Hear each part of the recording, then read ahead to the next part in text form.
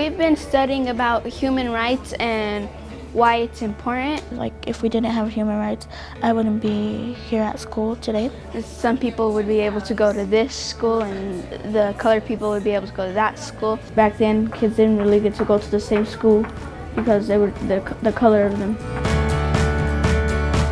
Now our biggest subject is Martin Luther King. It's important for us to celebrate Martin Luther King. He stood up for our rights so that we could have black and white people in our school.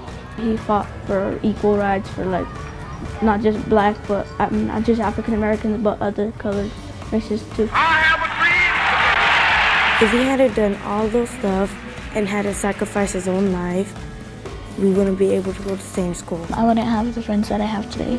And I wouldn't have the education that I have. He changed the world by fighting for us. He had a dream and he succeeded in his dream. Like other humans deserve the same rights as them.